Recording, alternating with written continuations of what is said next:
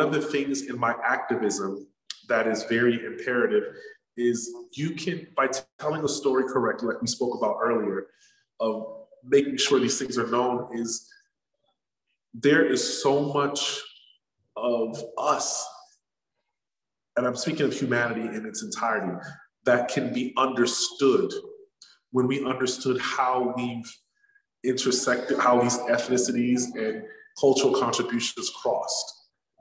To understand that the Black community here in Miami was engaged in arts philanthropy, that there was a proper middle class that understood the value of culture, that there were African-American men who were not only interested in sports, like one would think stereotypically, but that were invested in the social justice change as well as opera and classical music, that this was a norm once upon a time for the African-American community. And that's one of the messages that I want to send out, is sometimes when you know who you are, know thyself in essence, and a lot can be dismantled and uplifted. And to know that they were doing this not only for their community, but just so that human beings could be treated fairly across the board is a powerful message, because it shows I can respect your community if I know that your community was trailblazing so that I could live a better life.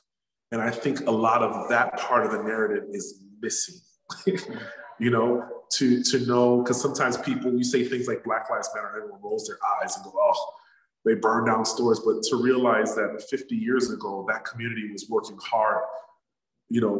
Our grandparents, my generation's grandparents, that's who, was sponsoring these events, is important. The Miami, this was only 70 years ago that this change took place. 70 years ago, the first performing arts venue was integrated here in Miami. And I think it's really important to understand, as one is myself, because I can easily fall into the trap of pointing fingers. But when you just present the beauty of, you show a collective of men who said, I want change in my community, a collective of entrepreneurs who said, I want to contribute to that change.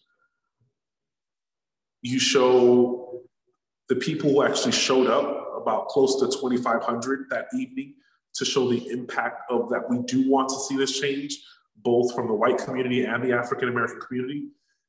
It says a lot about where we should be. And when you speak of Miami now, everyone says, oh, in the art scene, just being quite frank, people say there's like the Jewish crowd, and there's the Hispanic crowd, and there's a Black crowd, and there's a Black Caribbean crowd, and none of these like to merge or intersect or support each other. And once upon a time, it's sad, because hypothetically speaking, we should have been ahead of the game in that regard. So it's how do we dismantle these constructs that we've created for ourselves that really are just that. It's just a matter of a decision, an understanding, and a choice.